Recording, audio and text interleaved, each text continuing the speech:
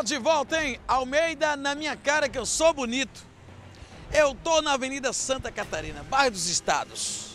Essa farmácia aqui já foi assaltada pela 10ª vez na noite desta sexta-feira. E essa farmácia tem pouco mais de um ano de instalada nessa localidade. O detalhe é que desta vez os elementos foram mais violentos. Espancaram o caixa, levaram cerca de 6 pacotes de fraldas. Certamente devem ter algum bebê em casa. E R$ 250 em dinheiro aproximadamente. Geralmente eles costumam também levar sorvete. Desta vez não foi o caso. A verdade é que a polícia foi acionada e essa farmácia alcançou a incrível marca negativa de 10 assaltos.